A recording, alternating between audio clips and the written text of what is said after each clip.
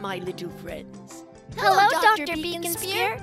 Dr. Beaconspear, your car is very beautiful. Thank you, Sam. Dr. Beaconspear, do you love cars? Yes, indeed, Pam. I do love cars. I love to read about them and know all the latest updates related to them. Wow, that's really wonderful, Dr. Beaconspear. I can talk for hours and hours about cars. Well, how about we also do a little speaking activity about our favorite transport?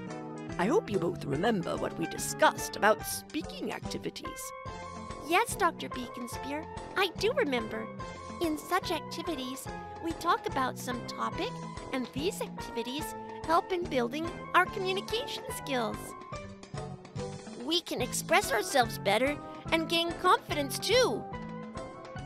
We get a chance to learn new vocabulary, know about new things, and exchange information with others. Absolutely right, both of you. I am really glad you pay such good attention to what I tell you. Today, we will do an activity called Show and Tell. Show and tell? Yes, Show and Tell.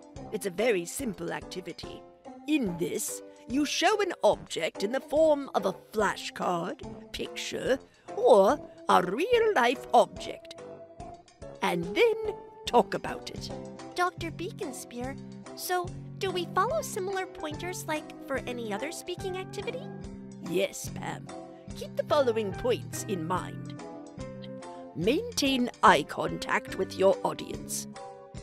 Speak each word clearly with proper pronunciation. Speak in a moderate tone, neither too loud nor too soft. Remember to modulate your voice, give more emphasis on important words, and raise or lower the tone of your voice according to what you are saying. While speaking, give proper pauses, keeping the punctuation in mind.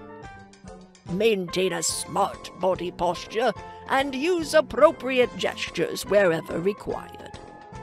Now, in addition to these pointers, remember to show the object or the picture you are talking about, as the main objective here is to show and describe.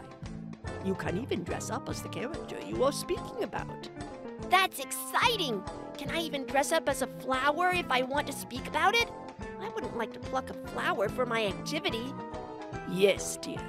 You can dress up as the object also. You can even bring a drawing of the flower, or hold an artificial flower. You can be as creative as you want to be. So, are we going to do a show and tell activity today? Yes, dear. How about we all talk on the topic, my favorite transport? That sounds like fun.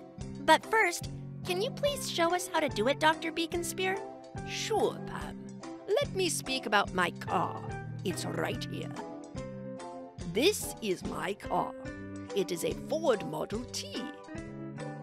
The Ford Motor Company produced this car in the early 1900s.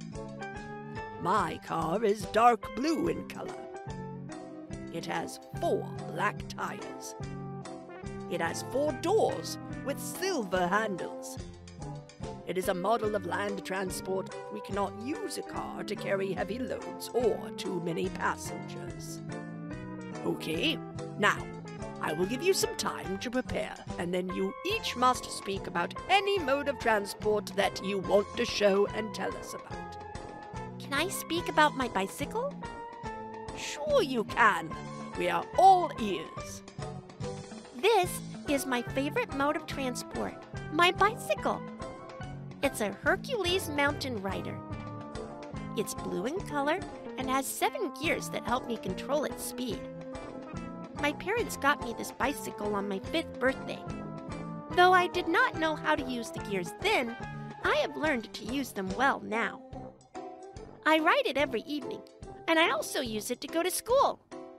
I love my bicycle. That was superb. We love seeing and hearing about your bicycle. Sam, what would you like to show and tell us about? Well, I don't have have any mode of transport to show. So, will it be okay if I show and tell about my watch? Sure, go ahead, my child. We can show and tell about any object, or even a person, according to the topic given for the activity. Let's hear you show and tell a thing you possess and are proud of. This is my watch. It's a Titan sports model. It's black in color, and its numbers and hands glow in the dark. It has a smart leather strap. It has an alarm feature that helps me set reminders for the day. It also has its GPS enabled, so my parents can track me and know where I am during the day. I wear it to school every day. My uncle bought it for me last Christmas for getting good grades in my class assessment. I am very proud of it. Isn't that cool? Sure is. And you spoke very well, my child. Thank you, Dr. Beacon Spear. This was fun. Yes, and now we can confidently speak about anything we want to show and tell. Just remember that you have to describe the object you are showing and talk about its uses. Yes, if we are talking about a person, we introduce him or her by their name and age. Talk about how they look, and also about their profession, hobbies, or how they are special to us. Yes, dear, you are right. Also, remember to keep your beautiful smile on your face while you are speaking. A smiling person with a cheerful voice always makes a good speaker. We'll do that always. Bye for now, kids.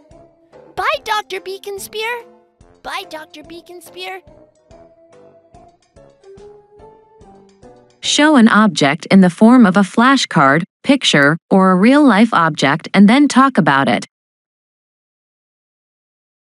Keep these points in mind when you speak. Maintain eye contact with your audience. Speak each word clearly with proper pronunciation, modulation of voice, proper pauses and punctuations. Maintain a smart body posture. Use appropriate gestures wherever required.